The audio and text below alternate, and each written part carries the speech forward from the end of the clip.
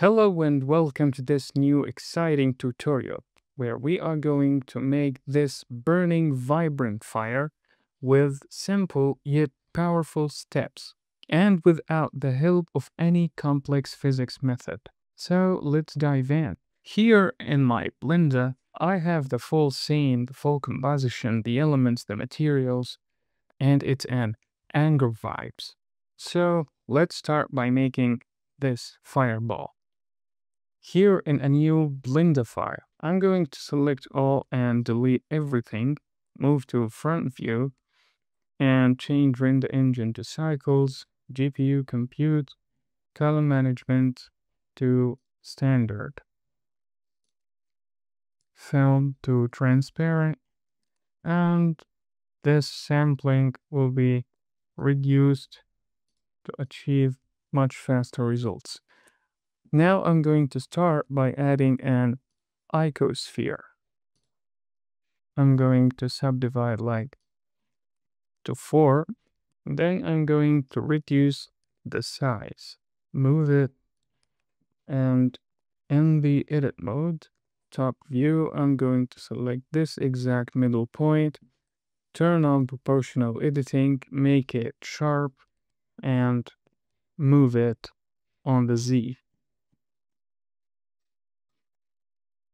Now in the modifiers, I will add a displace modifier. I'm going to hit a new texture, coordinates, follow object, and I'm going to add an empty object for that matter and move it a little bit down. And I'm going to select this and select this object since this object will control the burning fire. Now moving to texture, I will choose marble. And I will make the size like 0.4 and reduce the strength to like 0.15. Now if I move this null, it will affect the fire. So I'm going to add a keyframe right here in the start of it all. And then at the end, I'm going to make it like 12. Select both and interpolation mode to linear since I don't want any easing. It's a little bit fast, so I'm going to make this 8. Change to linear again.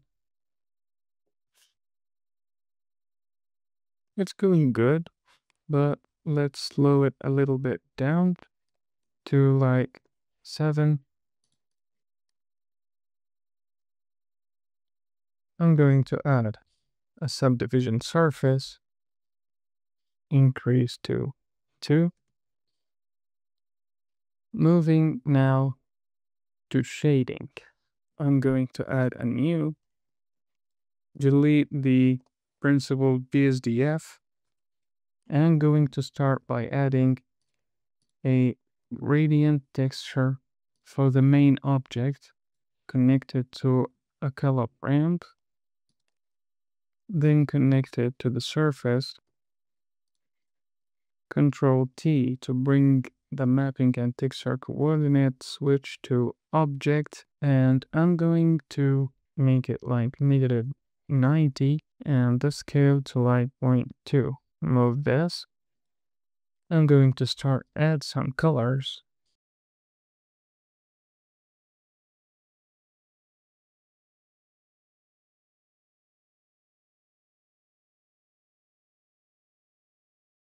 I will change everything to ease. And now I'm going to add an emission, increase strength to 2. Now for the outer ring, I'm going to duplicate everything here and connect them instead to see what's going on. Remove this And I'm going to make it only 2 colors. So I'm going to select this one, delete this one, delete, and we'll switch both and make this a little orange. And we'll bump the strength to 4. Now I'm going to connect both. So I'm going to hit mix shader. This one right here, and this one is right here. So to let the mix shader decide where to view the base and where to view the outer ring, I'm going to add a layer weight node. I'm going to add a color ramp and another color ramp. Then I'm going to connect this to power, math power, and then to this. Then I'm going to connect it again to another math power and connect it to this one.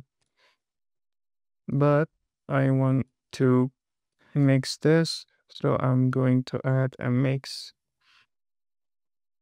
color node just right here. Now I'm going to make this, change this value to 1 and this value to like 2.2. Now to mix both, I'm going to add a mix color,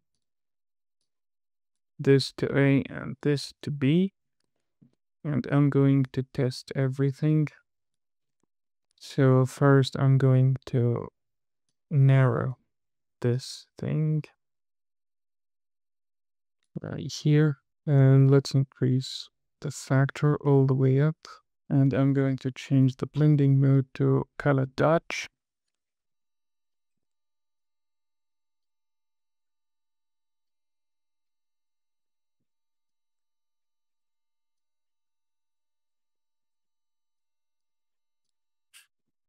So right now I can't, if you're happy with the results, I can link this to the factor and then to the surface. Let's change some values.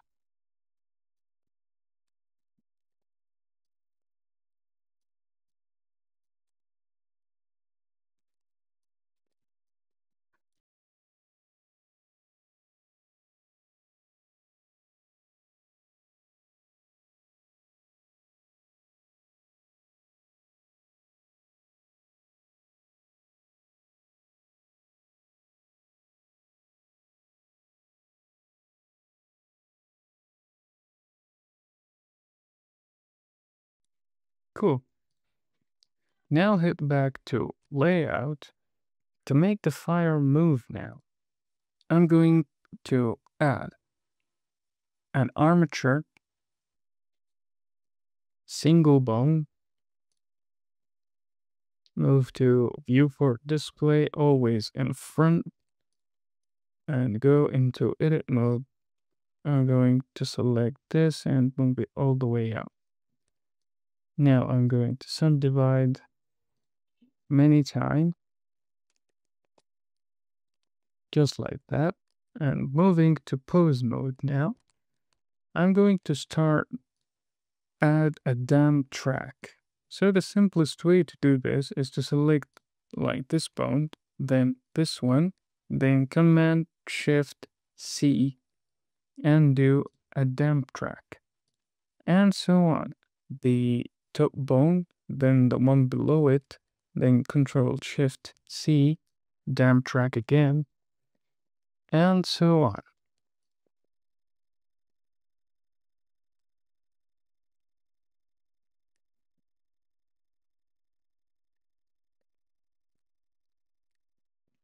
Now I'm going to go right here and we'll add a rotation on the Z. It's going to start from 0 and move like 3 frames. It's going to be 5. Move few frames. Going to be 0 again. Going. Move some frames. It's going to be -5. And get back to 0 again to make a perfect loop. Then select linear, and in the graph editor I'm going to add a cycle modifier, and just like that nothing is happening. And why is that? Because we need to reduce the influence. So let's make it like 0.9. Copy and start by pasting that value in every dump track constraint.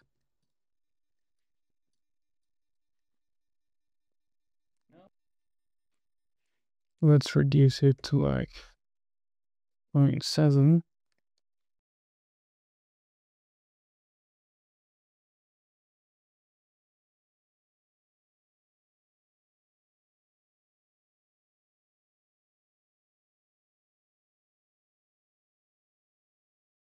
So play with the influence until you get that desired look you want. Then I'm going to head back to object mode and select the fireball with the armature, then parent with automatic weights.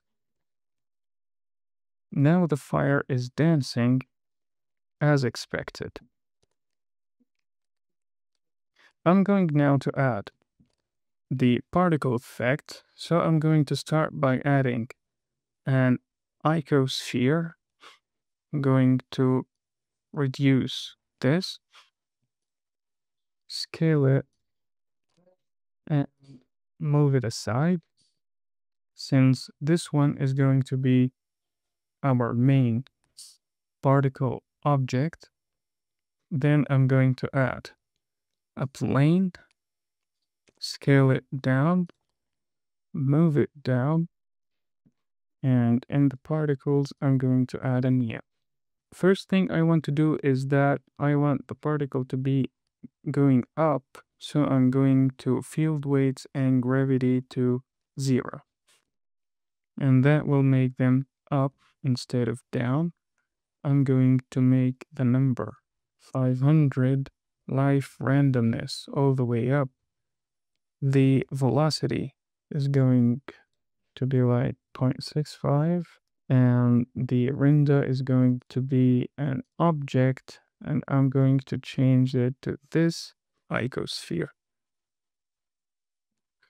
I'm going to hide the meta, and in physics I'm going to forces and make this 5.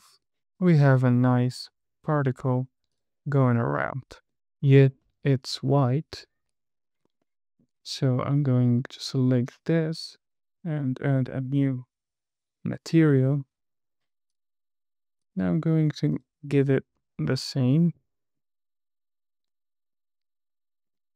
and going back here, I'm going to increase the size, the scale of the object to be like this.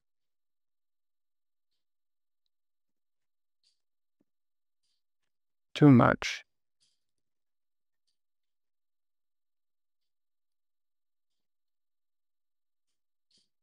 Right now in the compositor, I can add some glow effects to make a glare, which to always. Since we don't have any camera, I'm going to add a bloom effect, and I will reduce it, reduce the strength. You have to select the plane, go to particle, and in the render, remove show emitter, And in the viewport display, show in meta. So right now we have this cool, glowy, vibrant fireball. And what you can do is to select all of that. I'm going, since this one is contain the icosphere, I'm going to make it contain everything. So I'm going to leave this icosphere here. And I'm going to make the particle and the empty, which is controlling the fire and the speed of it, a children of the same armature. So I'm going to make object set there into object heap transform. And right now what I can do is when I select the armature,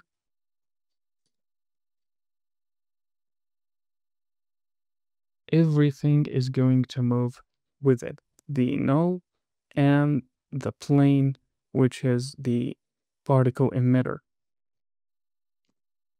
And what I can do next is to move this like over here. Now what I can do is to select everything, then duplicate, and everything will go just fine. This one is controlling the whole set of here, and this one is controlling here. Yep, the animation is so similar, so to change that, I'm going to pose mode for this one and just play around with the influence.